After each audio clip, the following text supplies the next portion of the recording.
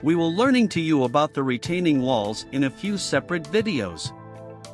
First we will learn about general types of retaining walls, components, types of failures in a retaining wall, general forces and behavior of retaining walls, design of cantilever retaining walls, and lastly typical reinforcement in a cantilever retaining wall.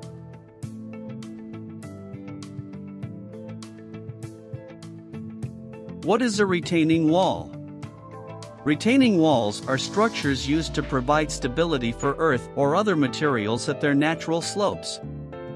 In general, they are used to hold back or support soil banks and water or to maintain difference in the elevation of the ground surface on each of wall sides.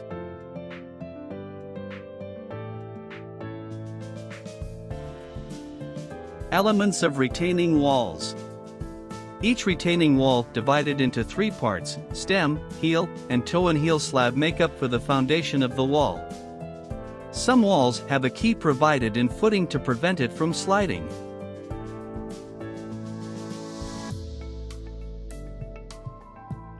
Stem.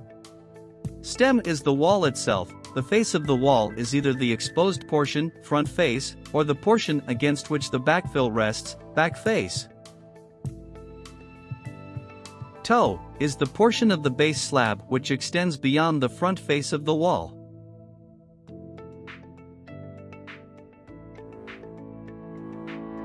Heel.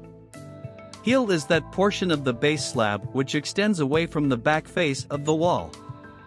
Toe and heel are also used to denote the extreme forward and rear parts of the base slab, respectively. Shear key. Key is provided in footing to prevent it from sliding retaining walls.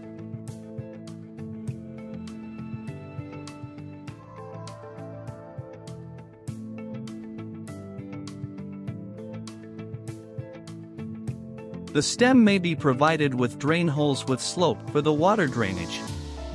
Similar sloping perforated pipe may be provided below the same for water drainage. The soil behind the stem can be coarse aggregates so that water percolates and exits via drains.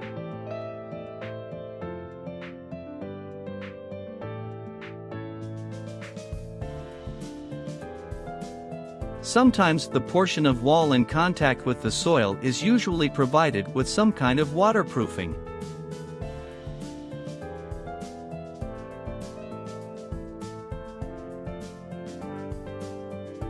Types of retaining walls. 1. Gravity wall. Type of a retaining wall depends on its use. Gravity walls, generally, are trapezoidal in shape, but also may be built with broken backs. The base and other dimensions should be such that the resultant falls within the middle one-third of the base. Gravity wall which retains soil by its own weight. Gravity wall is of a bigger size and usually built by stone masonry and rarely in plain concrete. The top width of the stem should be not less than 30 centimeters. Because of the massive proportions and resulting low concrete stresses, low-strength concrete can generally be used for the wall construction. Also, the height of gravity walls not less than 5.0 m in height.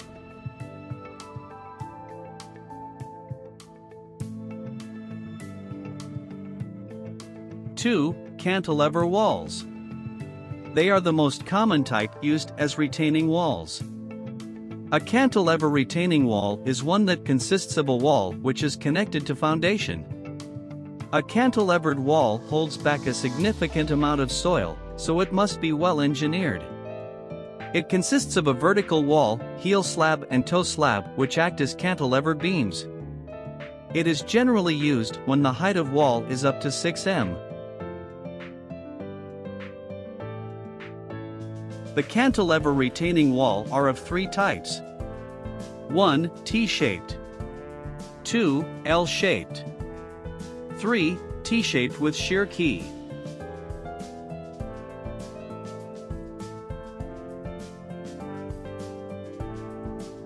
Vertical stem and cantilever retaining wall resists earth pressure from backfill side and bends like a cantilever. The thickness of cantilever slab is larger at the base of stem and it decreases gradually upwards due to reduction of soil pressure with decrease in depth. The heel slab acts as a horizontal cantilever under the combined action of the weight of the retaining earth from the top and the soil pressure acting from the soffit. The toe slab also acts as a cantilever under the action of the soil pressure acting upward.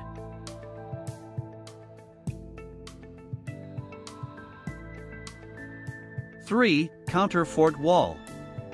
Counterfort walls are cantilever walls strengthened with counterforts monolithic with the back of the wall slab and base slab. The counterforts act as tension stiffeners and connect the wall slab and the base to reduce the bending and shearing stresses. To reduce the bending moments in vertical walls of great height, counterforts are used, spaced at distances from each other equal to or slightly larger than 1/2 of the height. Counterforts are used for high walls with heights greater than 8 to 12 m. 4. Buttress. When the triangular beams are placed on the front side of the retaining wall, instead of on the backfill side under certain situations, the retaining wall is known as buttressed retaining wall, and the triangular beams are known as buttresses, instead of counterforts. The structural action of the stem is the same as in a counterfort retaining wall. 5. Bridge abutment. A wall-type bridge abutment is similar to a cantilever-type retaining wall. In this, the top of stem of the retaining wall is braced by the deck slab of the bridge. The stem can be designed as fixed at the base and simply supported at the top. 6. Box culvert. A box culvert acts as a closed frame. It consists of single or multiple cells. In addition to the lateral earth pressure, a box culvert also resists the vertical load from the soil above it and is also resistant to the vehicle loads.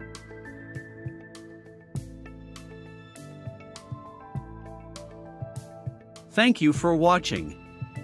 Please subscribe my YouTube channel.